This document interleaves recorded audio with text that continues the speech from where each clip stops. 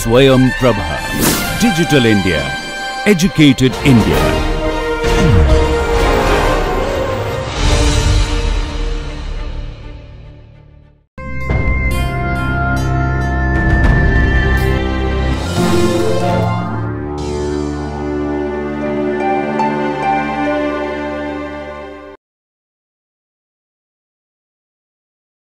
So, now I am going to branch out and discuss an application of the calculus of variations, namely the application in optimal control theory.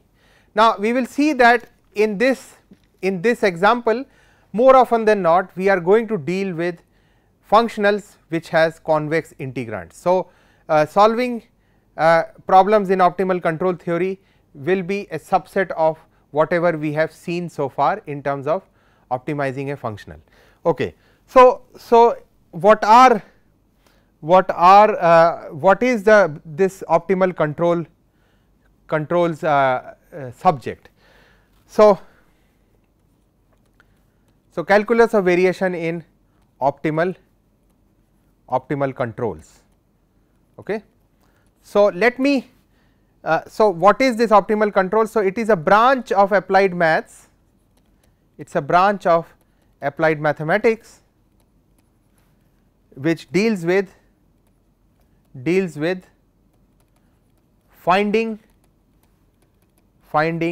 a control law for a dynamical system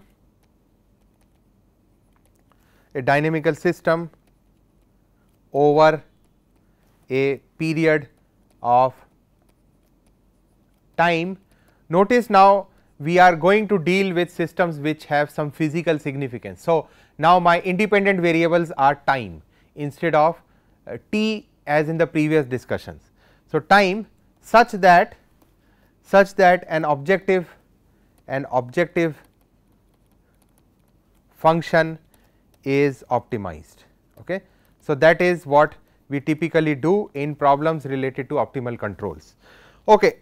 An example could be our dynamical system could be the spacecraft, and the objective function is to reach from the earth to the moon in the shortest possible fuel consumption, and the controls could be the various switches in the spacecraft, for example, the controls leading to rocket thruster and so on and so forth, right. So, this is a very simple example. As I said, the dynamical system could be our spacecraft, and my objective function could be to reach let us say from the planet earth to moon with minimum fuel consumption,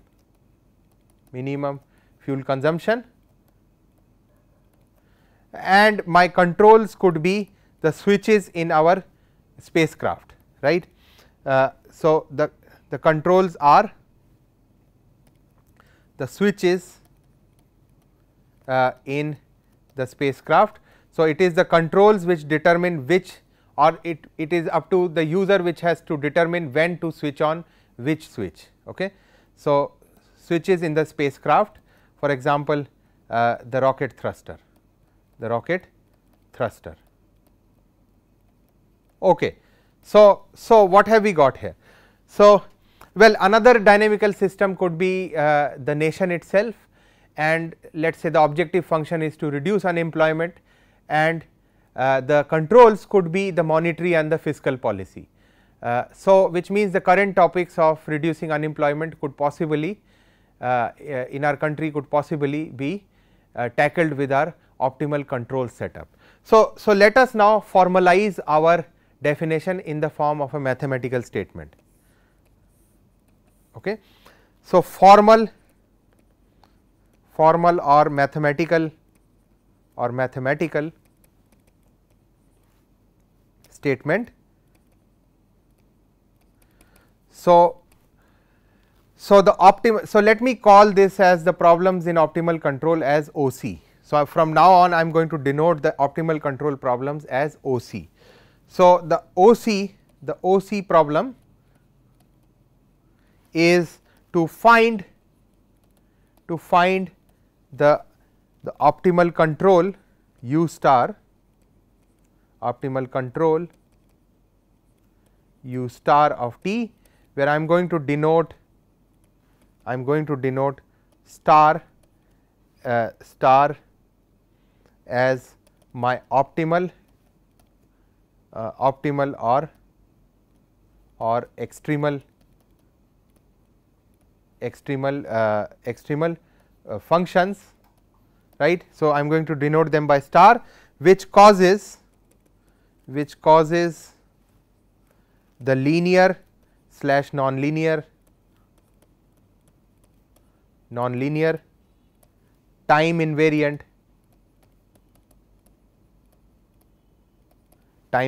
system. The system is denoted by the ODE, which is x bar dot is equal to f of x bar comma u comma t. I denote my time invariant system, let us call it by 1, and in physical terms I call this system 1 by Planck. I denote my time invariant nonlinear slash linear in system by Planck, such that it gives me my optimal state x star. To give the state x star that optimizes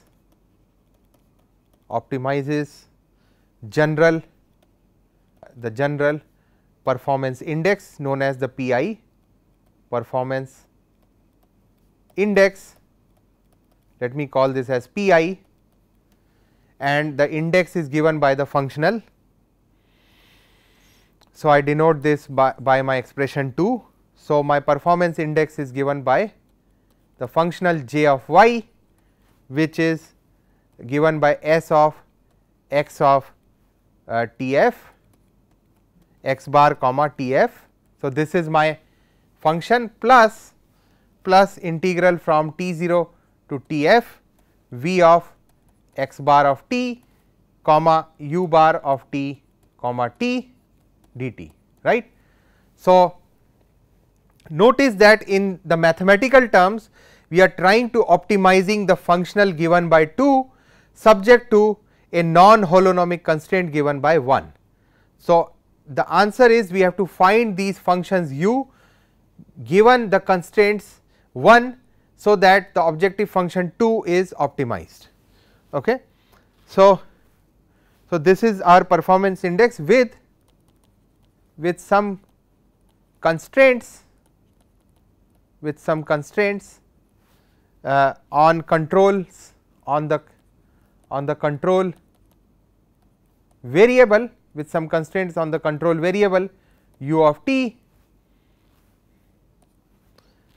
and or x of t, such that the final time t of f may be fixed or it is free. The final time T f may be fixed or free, and the final state x bar of T f is the final state is denoted by x bar of T f. Okay. So, this means, so we have basically introduced some physical terms so far in our calculus of variations notations here. Okay. So, now my objective function is denoted by performance index, I denote it by Pi, and my constraint is denoted by my Planck condition, which is the non-holonomic constraint or the differential constraint.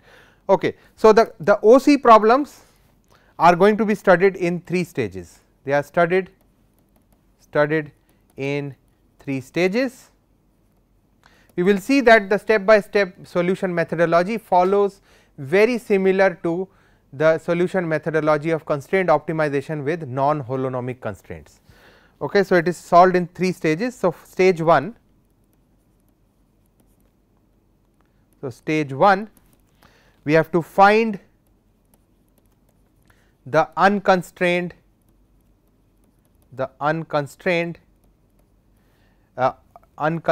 optimal control or optimal solution. Optimal means the extremal, and when we look at convex integrands, this extremal is the minimal. So, optimal or the minimal solution to the objective function, right. Notice that the only point of complicacy or the complication in our objective function is the introduction of this function s or the cost function, but later on we will see that we can also absorb this function s inside our integral. We will do that shortly. So, we have to find the optimal solution to the objective function, one using calculus of variations. So, stage 2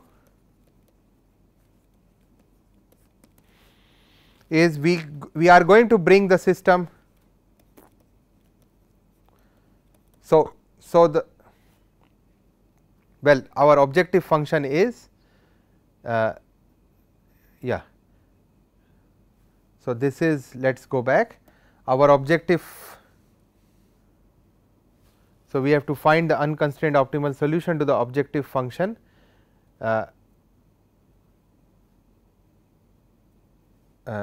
objective function is the functional itself, right. So, this is 1, the performance index is 2, and so my objective function is 2 here. So, that is what my functional is.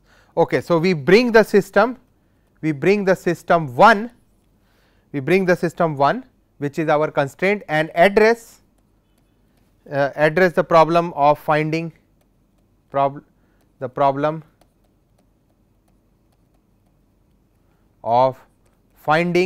the optimal control, which is our function u star of t, the optimal control which drives 1 and optimizes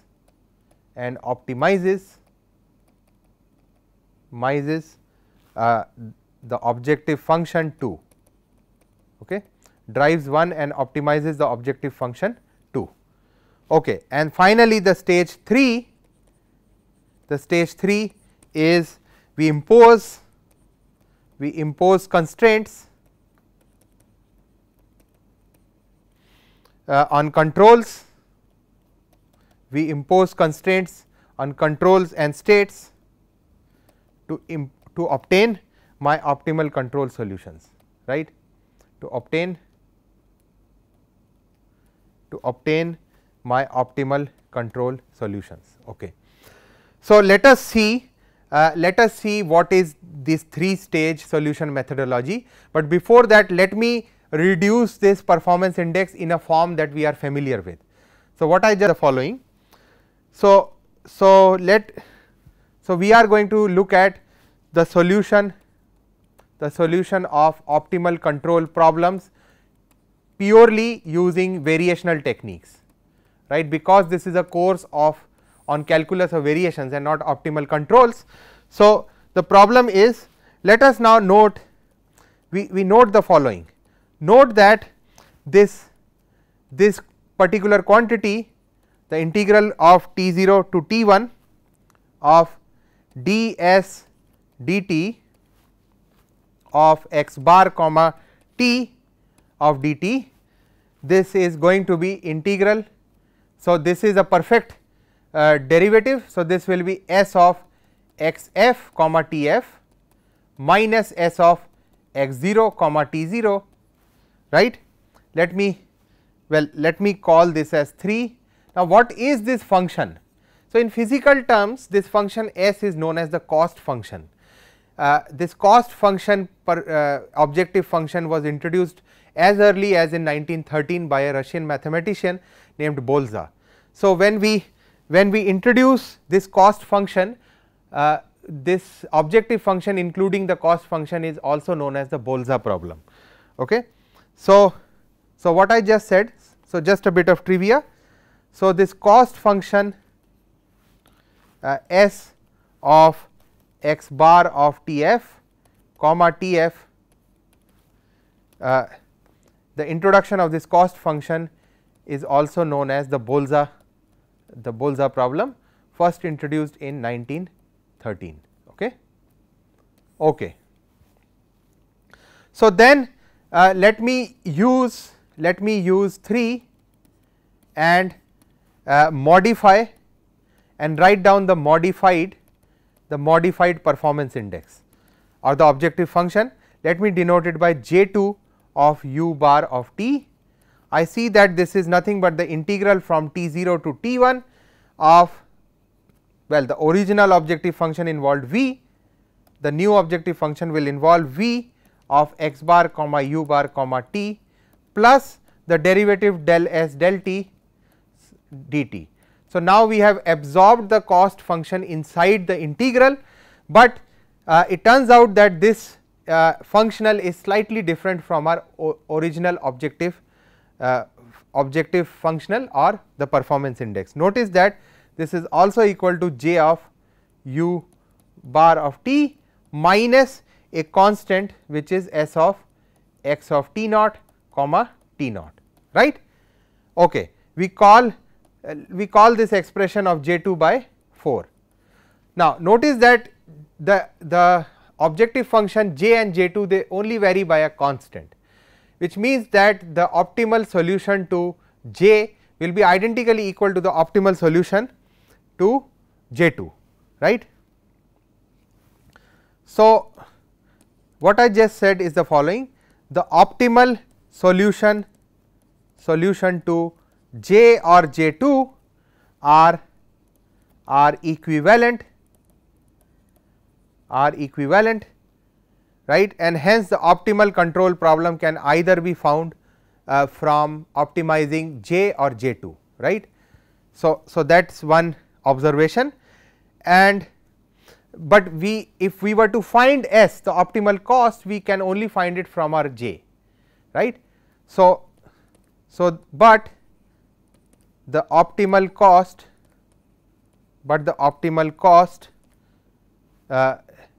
is found, the optimal cost is found using j, right.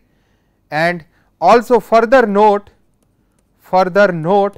that the time derivative of s of x bar comma t comes out to be, so this is something which is pure chain rule, and we will be using it shortly in a little while. So, this is del s partial derivative with respect to x plus, well, times x dot of t, the dot represents the time derivative, plus partial s partial t. Okay. So, we will use it very soon. Okay. So, now I am going to highlight this 3 stage methodology of the solution to the optimal control problem in a step by step format. Okay. So, let us write down the steps. In this lecture I am going to write down few steps. So, steps for solving optimal control problems via the calculus of variations. So, we will see that if we follow the step by step methodology, then almost all the problems in this topic are going to be solvable. Okay. So, the first step is we assume optimal conditions, right. So, which means we assume that the optimal values x star slash u star, we assume the optimal values for x star slash u star for the state variables, these are my state variables, and for my control variables respectively, right, and now we set up the objective function j of u star to be, so this is to be the J2 of u star, the second format, from T0 to Tf of v of x star comma u star comma t plus ds dt of x star, okay, dt. And then the second stage of this solution methodology is we take the variations of the controls and the state variable. So, take variations of the control and the state variables, okay, state variables. So, which means let us fix at one point, let us say x bar of t naught is x naught, and we are going to consider our perturbed state. So, let the perturbed state and control variables are as follows. So, x of t is equal to x bar of x star of t plus delta of x bar of t, and u bar of t is equal to u star of t plus delta of u of t, right. Okay. And then so we can write down our perturbed quantities. So, my plant condition which was the non-holonomic constraint, one reduces to the following for the perturbed variable. So, which is x dot star plus delta of x dot gives me f of x bar star plus delta of x bar comma u star plus delta of u bar comma t. So, that is my plant condition, and my objective function which is my performance index is now going to be written in the form. So, j of u bar is integral from t0 to t final plus delta t f. Note that we allow my final time step to vary, keeping the initial time t naught to be fixed. So, of v of x bar star plus delta of x bar plus comma u bar star plus delta of u bar comma t plus ds dt of this whole quantity integrated with respect to t. And finally, we are going to solve these constraint problem by introducing the so called Lagrange multiplier function, also known as the co-state vectors. So, I am going to write down the final step in this lecture. This solution methodology will continue in our next lecture. So, the final step is introduce time invariant system as well. The system is 1, which is my plant condition, time invariant system which is 1 as a constraint via the Lagrange multiplier method, right. Let me call this as lambda of t, also known as the co-state vector. Okay. So, that is my Lagrange multiplier function. Okay. So, we are going to let me introduce the augmented performance index with this constrained situation. So, my augmented or my constrained performance index. So, these are all the new terms, but the mathematical equivalent of these new terms are something we have already looked at in our previous lectures. So, the augmented performance index at optimal conditions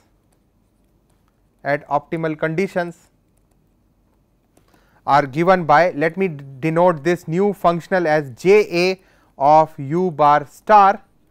This is given to be the integral from t0 to tf of v of x bar star comma u bar star t plus the partial S partial x dot x.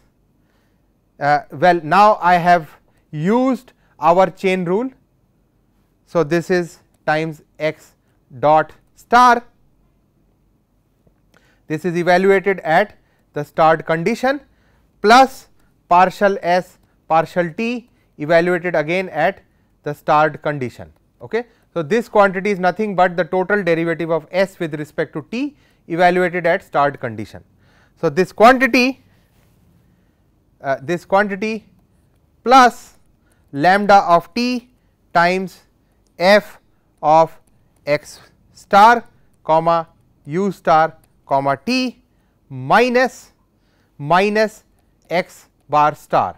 So, that is my this quantity inside this curly bracket is my non-holonomic constraint. So, let me just use a slightly smaller underlining mechanism. So, this is this. So, I have now introduced. So, this is a grand bracket, and now I have introduced the plant condition inside this functional, and now what we do is my perturbed, this is the final statement, my perturbed augmented performance index can now be written as follows.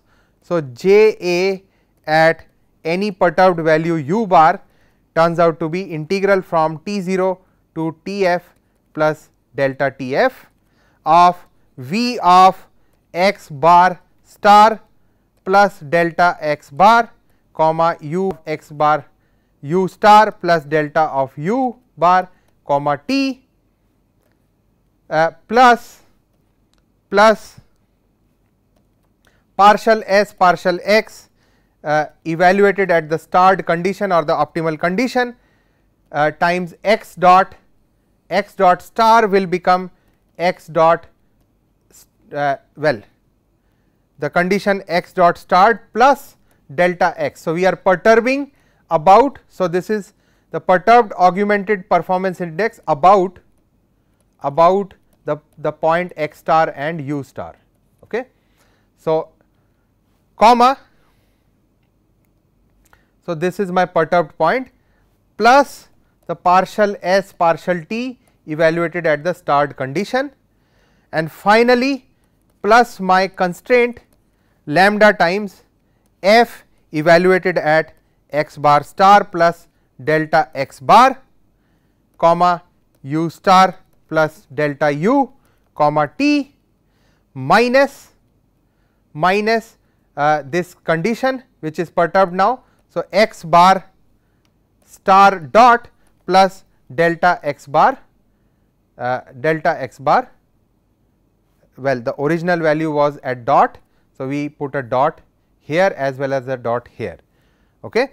And that completes this whole description, completes our step 3. So, in the next set of steps and in the next lecture I am going to introduce, well, we have already seen that I am going to introduce the difference of the perturbed value with the original or the extremal value, and then from there we look at what is the first variation of from this difference, and from there we find the optimal control solution u star and the state variable x star.